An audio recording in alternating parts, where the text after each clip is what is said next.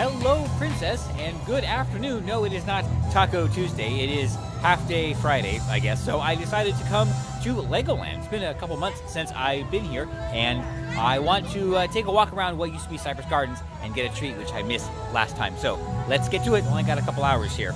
The sign out front said the Fast Lane, Fast Express, whatever, their Fast Pass service was sold out for the day, but the park does not look full at all.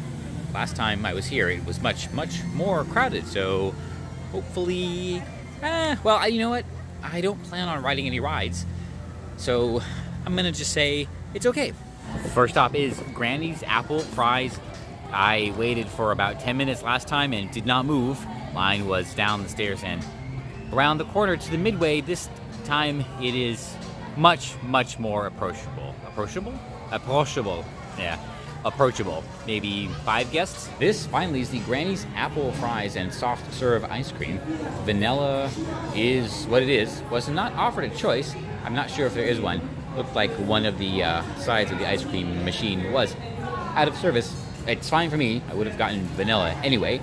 This explanation is becoming unnecessarily long and irrelevant, so I'm going to shut up and eat. I get the appeal. A very tasty treat would be great for the summer. It is summer, so that's, I guess, why it's great. Ice cream melts very quickly, so keep that in mind. Maybe try it in the winter, see how that goes. All right, I have about an hour to get over to the stadium, which I think is right there, to watch the Brickbeard Pirate Water Ski Spectacular. They're still practicing right now, and should give me just enough time to head over to the gardens. Won't see it all, because I think you have to, it's back there somewhere, but well, that's where we're going. Okay, just shut up and go. Last time I was here, the actual Legos land was under refurbishment, so maybe we will explore this before heading over to the show, especially, there she is, isn't she beautiful? The Miami that I remember, or at least a Miami that I remember from, oh boy, 30 years ago? It says on the side of this building, Hemispheric Summit of the Americas, December 9 through 11, 1994.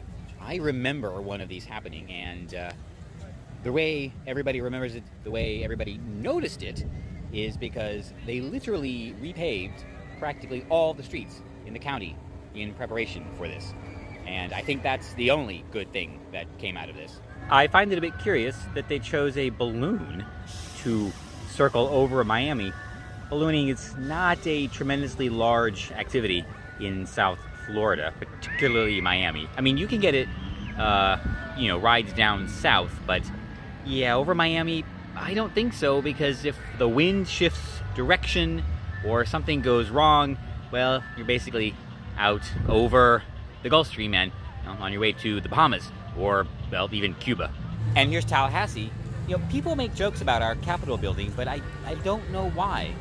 Now, the sign here says San Francisco, but I don't think it is, because I'm looking at the streets and everything, and I don't see any needles or piles of feces anywhere. So, I don't know, maybe this is some other city, they got confused. It looks like I'm on the right path.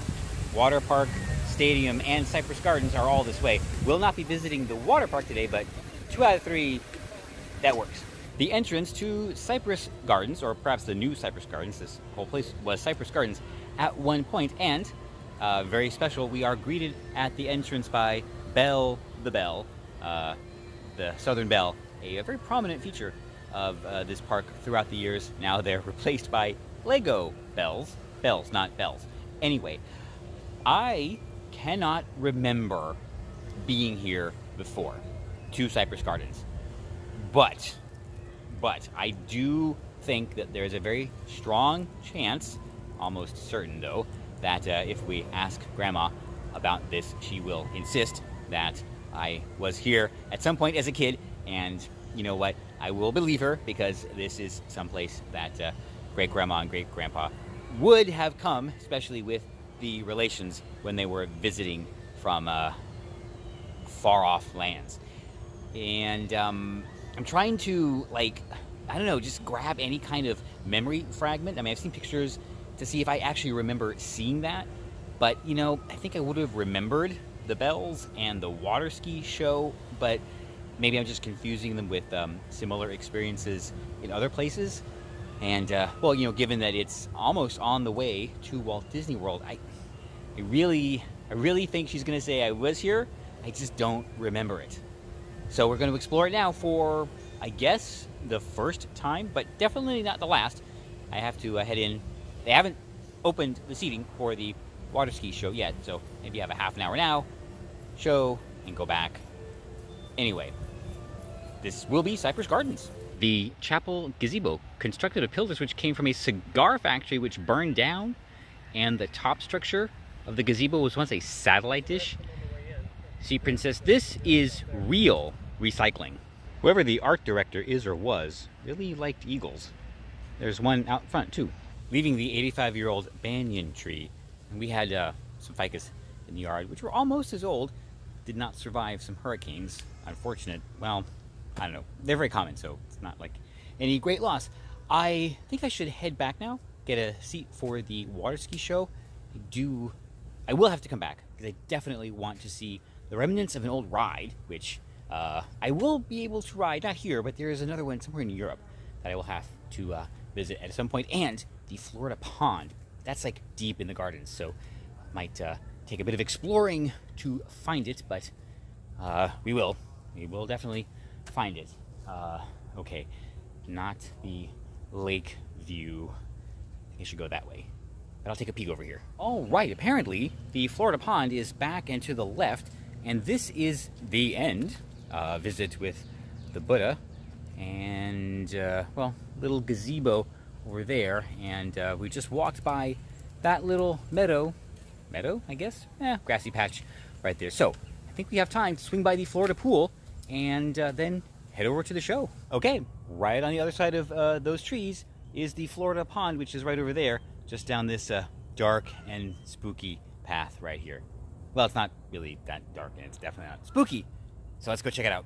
Would it be odd to say life goal achieved? I mean, one of many life goals.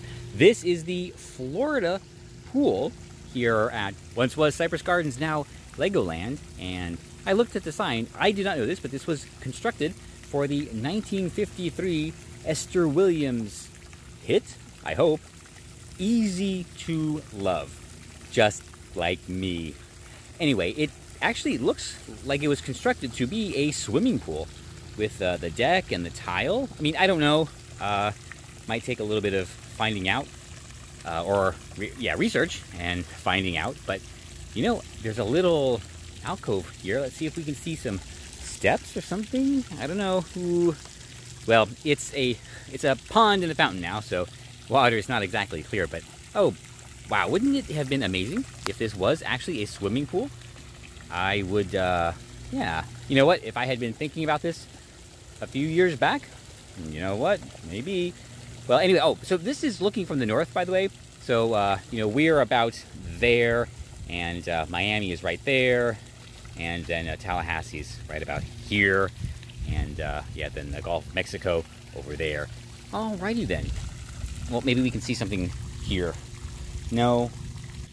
Alright, well, who knows? Maybe they were taken out. Anyway, it is now time to head off to the water ski show, which happens right, oh, you can't see it, right over there. At least a dozen times in various documentaries about Florida, Central Florida, Florida theme parks, and, well, Cypress Gardens in general. They have talked about that pool and shown some pictures of it, and every time I've immediately gone to whichever mapping app is the most popular or provides the best satellite imagery to remind myself of what it looks like. So I have definitely seen it from the air a number of times, and it is so exciting to actually be here and finally see it in person. Yeah, I'll be back. It's actually kind of nifty, and would be kind of awesome if that was part of the water park. But yeah, well, we you know what, I'm gonna go look up that movie Easy to Love and see how they used it in the movie, and if it was a swimming pool in the movie. That would be kind of awesome. Anyway, the theater is well, right in front of me.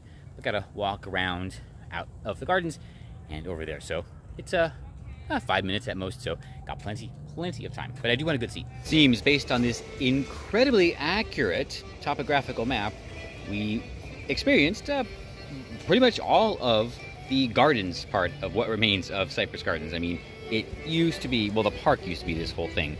I don't know that it was all like gardeny type stuff like that, but we saw the gazebo and the fountain and the Florida pool. The Buddha, though, is not on this map, so could that be a secret trail we discovered? Oh boy, that would be kind of exciting. It is time to go get a seat for the show. I'm pretty early, which is unusual, but hopefully that means I get a better seat than I usually get for these shows. You're gonna hit your ball! This stuff doesn't catch the ball right for your tiny barrels! Not be tiny barrels! Woo! The big jump! No! Wait! What? Our fierce leader. Please, give it up for Calico Jade! We're very sorry about that, Calico Jade. We were hoping you missed that disaster. Please tell me those weren't our students. Nope, not on my watch. Those students will be ready for testing today. Do I make myself clear? No quarter given! Heel no! Roll the bones! Rancid crab weasels!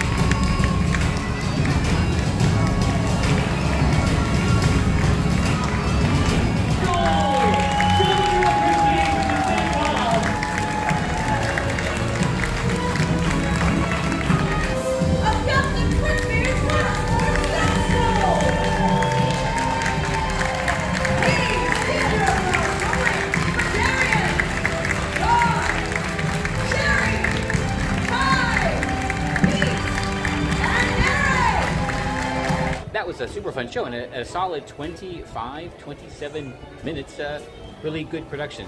You can see that some of the residents on the lake, oh, they're gone, come to watch from the little barrier. It's not really a seawall, I think it's floating, but anyway. Not really sure what I'm going to do now. I'm not really hungry, all that sugar, but I don't know. I didn't miss anything last time. I decided to take one more stroll through the gardens. Do need the steps, and it is quite lovely. And, well, coincidentally, just found out a bit of interesting news. Hey, long story, but Cypress Gardens was, well, it was the most popular tourist destination in Florida for a very long time. Was in the top 10 destinations in the country for a while, too. Of course, until Walt Disney World moved, but actually it contributed to Walt Disney choosing Florida for the home of his second park. If Florida could sustain a a tourist attraction like this, then, well, that means Walt Disney World was, well, let's just say its success was much more predictable. Came out weird. Anyway, so yeah, Cypress Gardens helped us get Walt Disney World, and you know what? It looks like Florida just continues to win. In a plan that's been out there for a while. This is not some new breaking news or anything like that. Today, Disney just announced that they are, in fact, moving about 2,000 employees from the Parks Division from California to Florida. And, well, I know people are going to say that, oh, they've been planning this for a long time, blah, blah, blah. Yeah, they've been planning it for a long time because California has been failing for a long time, and Florida has been winning for a long time. And that this is happening should be no surprise to anybody. It's not a surprise to a lot of people, except for the nitwits running California. I mean, I tell you, if you want to save the future for Disneyland, California doesn't have much time left. You got like 3 decent chances coming up. You know, first get rid of Gavin Newsom, then gotta pick a new governor, and I don't know who. You got so many great candidates: Larry Elders, John Cox, Caitlyn Jenner. Any of them would do a bang-up job compared to Gavin Newsom. And wow, you know what? It's gonna be a long time before California is able to compete with Florida. Yeah, it's gonna be a long time. At least you have a chance. Anyway, I don't know. Now oh, you know what? I'm going the opposite way. That's why this doesn't look familiar. Okay, so walking around Cypress Gardens. Now I know where I'm going. Heading back to the banyan tree, around by a service area, and then gazebo, and then finally exiting the gardens. But oh, this is quite lovely. When we come here, if Grandma is with us, be prepared to spend about a half an hour just looking at a tree.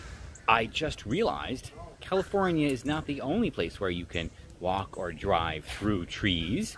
See, we have that here in Florida too. We just keep winning. Maybe I didn't see the fountain, or I saw something else that I thought was the fountain. I did not come from this path last time, so let's venture forth and see the fountain.